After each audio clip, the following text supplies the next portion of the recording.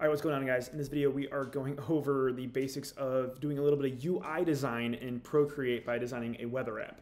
Now, I've been talking about UI design in my graphic design classes for starting this week, and UI UX design is an interesting thing because it's two different things that often get talked about as one. UI design is user interface, which basically talks about the interface, the visuals, the visual identity, and the visual branding of different apps and websites. And then UX is user experience, which is how the user navigates. So if UI is like the little buttons that you can click on in Snapchat, the little icons you can click on in the app, and the visuals that Snapchat gives you, UX is where things are laid out, where the messages are versus where you find your profile information versus where you find your stories. So we're going to do a little bit of UI design in Procreate. Now, as I scroll through some examples from other designers, I've got the designers' names up in the top left of each image. UI design is typically not done in Procreate. There's a number of other apps such as Figma or Adobe XD is a new one that I've been playing with a lot, though my graphic designers have been recently doing a lot in Procreate and really flexing their skills, so I'd like to keep going with that. I just looked up a bunch of professional designers to find out some inspiration or some ideas of other mock-ups of weather apps to see what ideas are out there really, and figure out what I would want to do for my own design. Now, it is currently a nice fall day in November here, post-Halloween, so I think I'll do one for a fall looking. So for my designers, what I have in this folder too is two mock-ups, one for an iPhone, one for a Samsung Galaxy. I literally found these just by Googling iPhone mock-up, and what basically is a fake photo of a smartphone with a blank screen that I can then design on to show what the app would look like if it were actually on a phone. So I'm going to go ahead and download this one. On Google Drive, I send a copy and then save image. And then I'm going to jump into Procreate. Now, I am using my own personal iPad rather than my school iPad. I left it there, but I promise I'm using a felt tip stylus now. The old rubber tip stylus from the dollar store broke, as dollar store styluses do. So I stole this felt tip one from G-Duff's desk. Do not tell her. So I'm going to go ahead and open that photo in Procreate. And it looks like this. Now, the first thing I want to do, this is the cool little trick here, is I just want to paint on that gray space. I just want to paint where the screen is. I don't want to draw anything outside of that. So what I'm going to do is I'm going to select it, create a new layer, fill that layer, and clipping mask everything to that layer. Let me show you what I'm talking about. So the selection tool up here with that little S, I click on that. If down at the bottom where I'm currently on freehand, if I switch that to automatic, it kind of works like the magic wand tool does in Photoshop, if you're familiar. If I tap on one color or one area, tap on that whole area turns black. It actually inverts. After I tap, if I click and drag anywhere on the screen, click and drag, I can see that I'm changing the selection threshold. That's changing how many different colors, how many different areas are being selected. Since I just want to select the screen, I can keep that a little bit lower.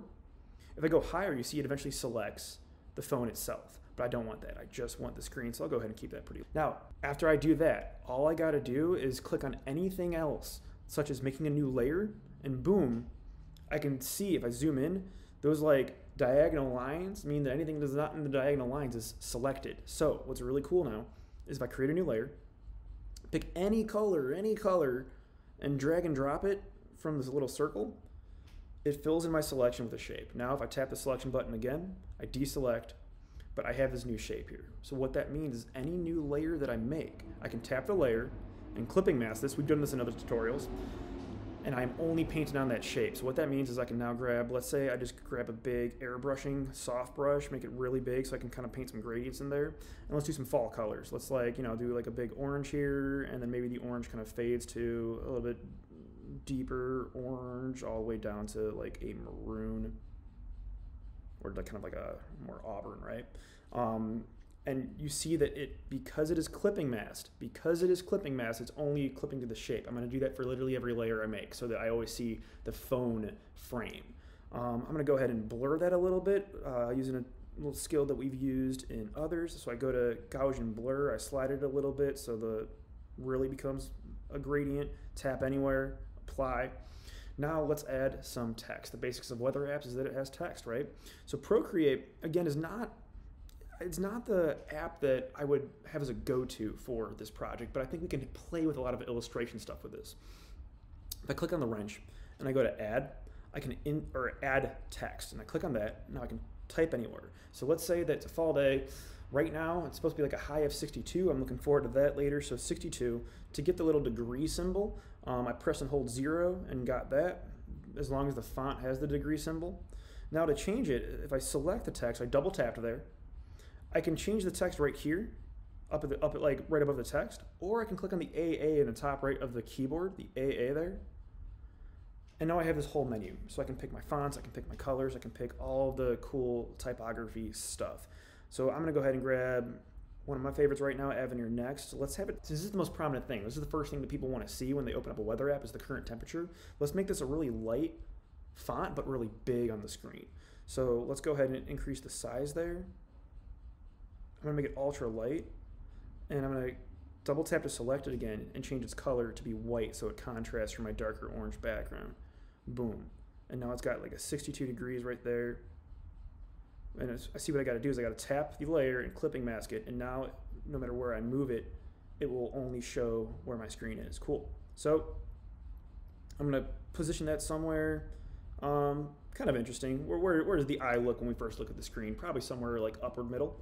And then what I could add more text. What I like to do, just so all the font and settings and colors are still there, if I just go to my layers, I swipe on that one and I duplicate that layer, now I can transform it to be something different.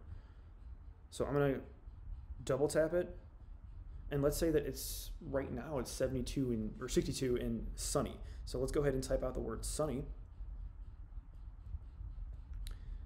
And then I'm going to shrink it up with the transform tool rather than just like unscaling a text, and position it wherever I want it. So there it is. There's my, my temperature, my current conditions. I'm going to line that up with the edge of the 2 and the 6. My temperature, my current conditions. What are some other things that I could add? I could add, let's say, a really cool fall leaf. Now I could try to draw one myself, easy, or I could quickly find an image, alpha mask it, and paint my own over that shape. Let me show you what I'm talking about here. If I open up Safari and I make any new tab, I'm just going to Google fall leaf PNG, and let's grab any of that fall leaf PNG and make sure that it's a transparent PNG. Kind of like that. It doesn't look like it's totally transparent, but I know how to select and erase things. So let's go ahead and download that. And it's okay because I'm not going to use it verbatim, I'm just going to use its shape. So I'm going to add to my photos. I'm going to go back to Procreate. I'm going to insert the image on a new layer.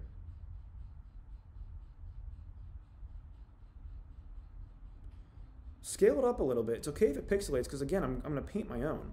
Now what I want to do is I want to just select a leaf. We learned that with the selection tool. If I click on the selection tool, keep automatic on, tap on the leaf, just part of the leaf inverts, but if I tap it and drag to the right, I increase that threshold, and I'm going to increase it all the way until the whole leaf is inverted.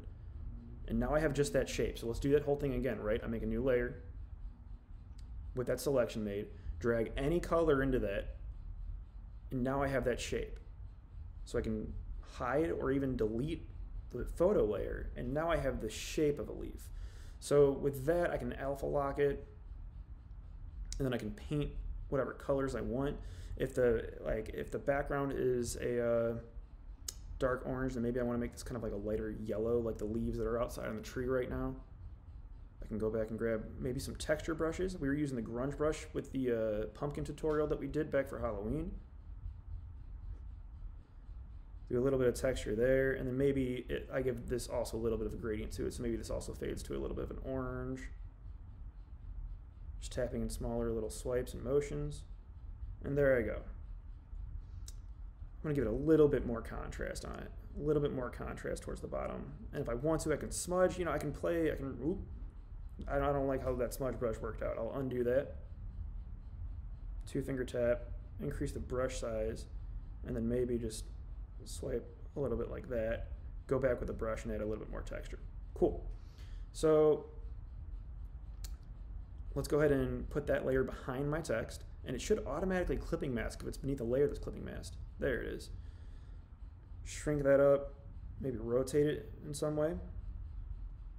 Whoops, undo. I mean actually rotate it with the green one. There we go. Rotate it. Maybe I've got that there. What if I duplicated that and did a few smaller ones just to get like some interesting scale? Let's rotate it a little bit more so it's visibly different. And let's duplicate once more just to make another smaller one. I just like having like little repeating elements, playing with the scale, just, you know, playing with my good old elements and principles. Boom. So I got that. Let's see here. What else does a weather app have? A weather app probably has some buttons at the bottom where I could press on text, so I can go ahead and make a new layer, put it above here. Or you know what? I just said how I like to make text. Let's go ahead and duplicate one of my text layers. Let's scale it. Let's bring it down. Whoop, let's bring it down here. Let's double tap it to change what it says. And let's see here. I could probably want to find the 5-day forecast, so I'll go ahead and type that out. The 5-day, day, F-O-R-E-C-A-S-T, and then I should probably scale that text down after I select it all. Scale it down, select it all, scale it down. There it is, 5-day forecast. If this is ultra light, maybe it should be like skip a weight. Let's do it like demi bold, shrink it down. Let's put that down here. 5-day forecast. Let's duplicate that, and what would another button say? If I'm looking at the weather app, I have the 5-day forecast. Maybe I also want to see the radar or the hourly. I look at the hourly all the time. Whoops, undo the scale. Zoom in so I can do a little bit more detail. Let's double tap on the text layer, change what it says, and this one's going to say hourly. Almost forgot how to spell hourly there. Let's put the hourly a little bit over to the left. And now let's go ahead and make some buttons, because we're just creating the visuals of what this would look like. So how about on a layer beneath the text? I create a selection, but this time I'm going to select it with a rectangle. And I'm going to put a rectangle around there. And then let's do it like a dark gray, if not all black. Drop that on there, and then decrease the opacity of this layer. Click on the N on the layer, decrease the opacity, and now it looks like a button. What I could do is I could duplicate that layer, drag the duplicate over to the right. To lock those angles, by the way, I tap and hold with the second finger, and then just freeform scale the shape, and now I've got some buttons happening, right? So that's the basics of it. I could play around with different stuff. I could download like more images or like create more images to play with, but this is the basics of designing a interesting looking weather app or UI in Procreate using our more illustrative techniques. You know, if I wanted to, I could add in a lot of the other techniques that we've talked about in this class or in my graphic design classes. Like we've done like the luminance brushes before. I could, you know, add some stars in. Maybe I'm like painting like a night sky scene. I could add a moon in like we learned from the radial design scene.